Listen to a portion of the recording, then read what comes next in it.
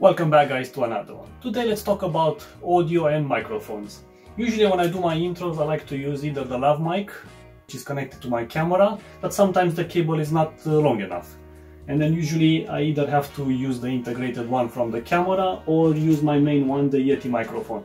But because I don't want to put that big of a thing in my face when I'm looking at the camera, I decided to look out, and TONOR gradually reached out and they sent me their new mic and the new accessory. So let's see how well it performs.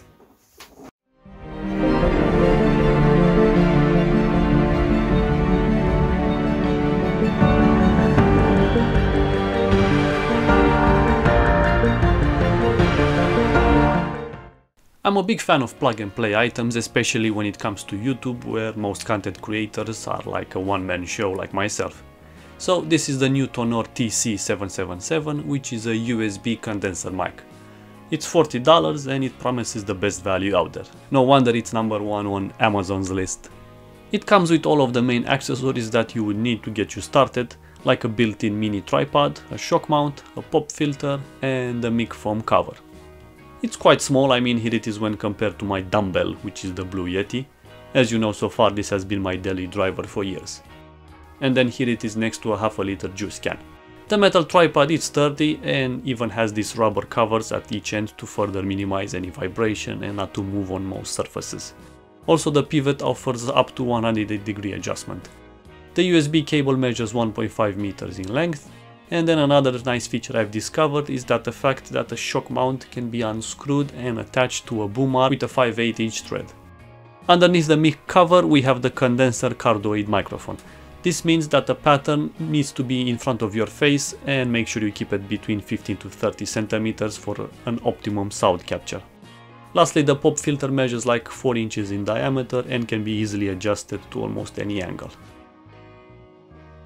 Now here is a quick sound sample when compared to my Blue Yeti with minimal noise gains in the software, since I have updated my Premiere Pro and everything is quite low on the recording department. Here is a sound sample on the TONOR TC-777 without any adjustments in my recording software. Here is a sound sample on my Blue Yeti microphone, my daily driver, to compare it with the TONOR TC-777.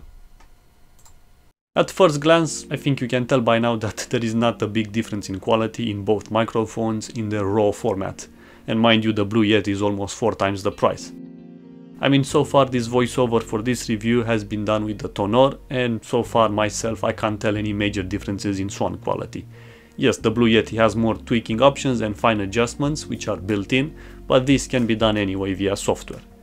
But at its core, when it comes to sound quality and the recording capability, this TONOR TC-777, I can clearly say it truly delivers.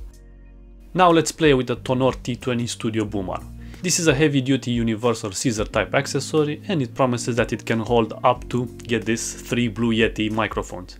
Well, that's quite a statement. This one is also $40 and let's see if it's worth it. It comes shipped in a standard box with minimal branding, and I love the fact that inside everything has its own chamber, so no internal movement occurs, thus to protect from scratches and damages between the parts. Okay, here is the complete list of items that you will get. So we have the boom arm, one large desk clamp, the mic clip, a 3/8" to 5/8" adapter, a pop filter, a foam cover, a cable tie, a manual and the warranty card. Let's install it. The clamp has a padded extra large contact surface, which is perfect. Just make sure that you don't use it on a round table, since it will not bite enough surface to be secured. Then just insert the deployed boom arm into the clamp socket. This is a very tight fit and it offers a full 360-degree motion. Now attach your desired microphone, and this is the official compatible list. Either use the included metal adapter, and this is where I would attach my Blue Yeti, or the TONOR TC-777 with its own shock mount. You can also even use the stock supplied mic mount, which offers a small amount of leverage since it expands when you insert a microphone in it. Of course, this is not the best one out there, but at least it's something to get you started. And here it is with the TONOR installed with a stock shock mount. Well, it fits, thus it sits. The final step is to secure the microphone cable with the included straps for a cleaner look. Okay, so how is it? Well, I would avoid round tables since the clamp will not grasp the whole required surface to be stable. Then the stock shock mount isn't fully adjustable, besides that little leverage it offers you when it expands if you insert a thicker microphone. This of course can be overcome if your mic has the appropriate mounting thread. Then the included pop filter needs some extra convincing to stay into desired place. Besides these small nitpicks, this thing is quite good. I mean, the arm is highly overbuilt and sturdy as they said, and yeah, you can attach a brick to it and it'll still hold it. It has a great range of motion on a small desk of course, and it doesn't squeak, rattle or make any annoying noises for the springs, which we know it's the enemy in our recording sessions. I love that padded grip for the clamp and the full metal adapter that gives you the ability to install basically a wide variety of microphones. There's even a quick Easter egg, basically the clamp, you can even attach your headphones onto the end of it under the desk, out of sight, so that's a nice one. Well guys, that's it, not much more else to say. I hope you enjoyed the video and let me know what audio setup do you have, and see you in the next one. Alex out.